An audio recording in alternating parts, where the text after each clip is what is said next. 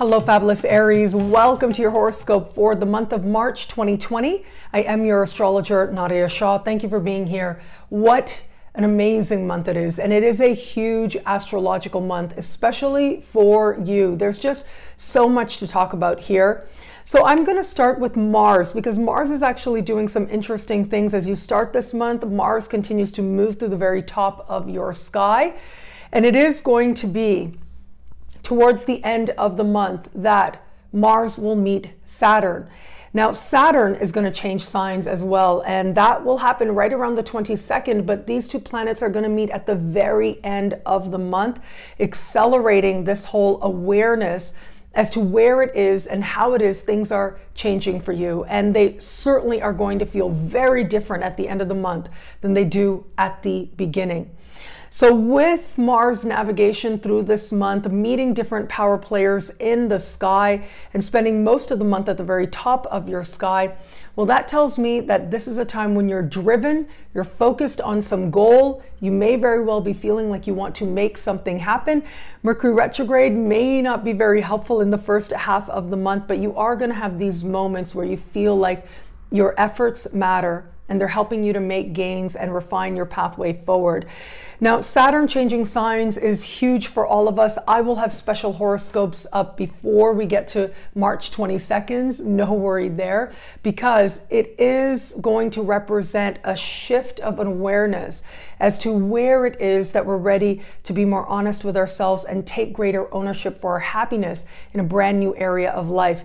Now, Saturn's just going to dip into this brand new part of the sky, moving back, retrograding back to where he has been for the better part of the last over 2 years now.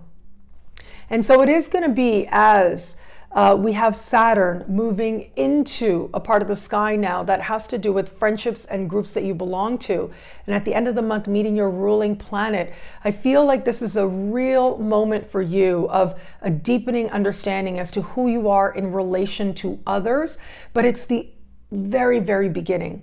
It is about you coming to an understanding as to where it is you feel connected to people, where it is you don't, where it is you're ready to join forces and focus on an outcome to make really big opportunities happen for yourself, and where it is that perhaps certain alliances, certain group endeavors have served their purpose. It is important to watch what is happening in your life as we move into the later part of the month, because this is where some of your bigger lessons for the better part of the next 3 years are going to begin to show themselves to you. But it's even bigger than that.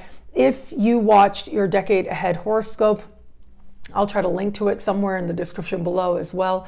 I spoke about how it is going to be this very area for you that is going to be lit up in so many ways as we navigate further and further into the decade. This is just the beginning.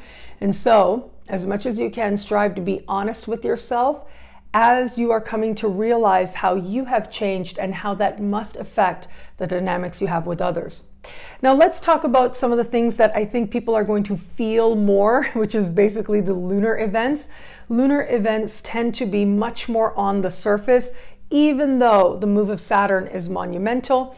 I do want to say it is going to be in the first part of the month, right around the 9th, when we are going to have a supermoon. Now, this is a full moon that will appear to be especially close to us. It happens closer to the Earth, and it is brighter in the sky as well. That's what defines a supermoon. That's what we're having now. And just like it suggests, the symbolism is that much more powerful. The energy of emotion is that much stronger for all of us. For you, this energy is playing out in a part of the sky that has to do with your daily life. And so whether that is your workplace and the type of work you're doing and the people who are there, or whether this is related to your health-related habits, all of that is covered here. Now, this full moon does have a confusing and dissolving element. That is because it is standing across the sky from Neptune, but it is also speaking in supreme harmony with Pluto and with Jupiter. This is a very changeable time, but also an important and empowering time where it comes to your daily life. So in some way, your workplace and whom is there and what you're doing is going through a transformation. You may have some mixed feelings around this as well, because Neptune in particular has a dissolving quality. It may feel like certain people are going at this time, and it may be a female coworker that is exiting, but it looks like you are able to translate that into a position of power for yourself. Now, it could also be that what you do in terms of your tasks, in terms of what feels especially fulfilling for you, is going through a transformation as well. This can be a time of increased power and some sense of you going for something that does matter to you deeply in some way. And that can make this time that much more rewarding. But just keep in mind, lots is changing on the daily front, and you may find yourself very busy and needing to practice some healthy self-care at this time, because part of that dissolving energy, well, that just might be you feeling tired. And so self-care becomes a key part of how it is that you may take advantage of opportunities as things start to feel like they're changing in the workplace. Now, for those of you who are using this energy more in terms of your health, this can be a very empowered time of making changes on that front that feel like they move you to a better state of well-being very quickly. There may, though, be some sense of uncertainty that gets you to that place of empowerment, but I just love how beautifully aligned this moon is with Pluto and with Jupiter. It tells me that healing is with you and that blessings are with you at this time as well. As we navigate late into the month, right around the 24th is when we will have this month's new moon. This new moon is taking place in your sign. And that means that you, in some way, are feeling like the star of the show, are feeling like you are ready to begin again. Now, Saturn is harmoniously aligned with this new moon.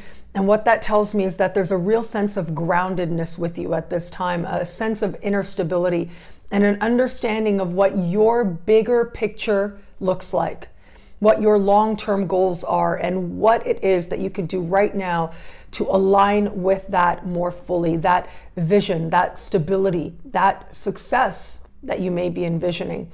Other people may factor in at this time, as well as your group endeavors, friendships are evolving in some way, but it really does come back to you. Your truth, your understanding of whom it is you really are. Having a new moon in your sign, well, that happens once a year, and when it happens, it represents a sense of clarity as to what you know to be true about you on the most personal levels. What matters to you most? What matters to you first? There will be not only a newfound clarity, but also a real sense now of you taking action to support this new understanding that ultimately allows you to be more you in a way that feels that much more rewarding. Where it comes to matters of love, it will be right around the 5th of the month that Venus will leave your sign. I spoke about Venus in your sign last month. Well, now as Venus leaves your sign, we'll move into a brand new part of the sky that is connected to self-esteem and self-worth. And what I really love about Venus in this sign is the beautiful connections she will be making with other power players. Although first, meeting Uranus, there'll be a little bit of a surprise before we get to the more harmonious connections.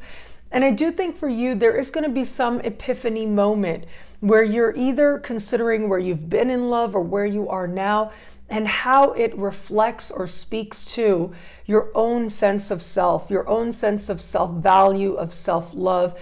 It is intimately connected now, that sense of self, to what is happening in a more external way. So for those of you open to meeting someone new, you may very well attract an experience, especially in the early part of the month, that does take you by surprise, but encourages you to dive in a little bit more deeply to understand your own motivations and your own rootedness in healthy self-esteem as you come to navigate and learn more about this person. Now, for those of you who are just starting to date somebody, This energy can be quite interesting. On the one hand, especially at the beginning of this transit, there may be a feeling that you are getting insights into what it is within you that has brought you to this situation with this person. Once we navigate beyond that, though, this part of the sky is also connected to your own sense of giving and generosity. And you may be feeling especially abundant. This is also part of the sky connected to money you earn and money you spend. Venus is a blessing after all. So outside of love, I see this as a lovely financial month for you. But where it comes to the context of love, you may find yourself wanting to be more generous with this person. Now, what you do is always up to you in light of your unique circumstance, but just know some of that energy is there. And as long as it is an energy that you're aware of, that you're aware that it's coming from not a place of lack, not a place of feeling like you need to do this in order to feel like this person is there, but rather comes from a place within you that is rooted in generosity and abundance and feeling a genuine sense of having it to give, but also feeling like you're receiving, well, that's where you're on the right track. But you may need a moment of self-honesty to ensure that the giving is coming from a good place.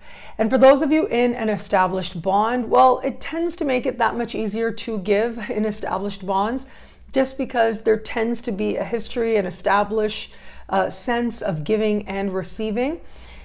With a month like this and with the spirit of abundance with you, I do think there will be at least one or two notable generous moments of giving on your part. But at the same time, it could also be you that finds yourself receiving something that has you feeling blessed with a new possession of some kind by way of your partner.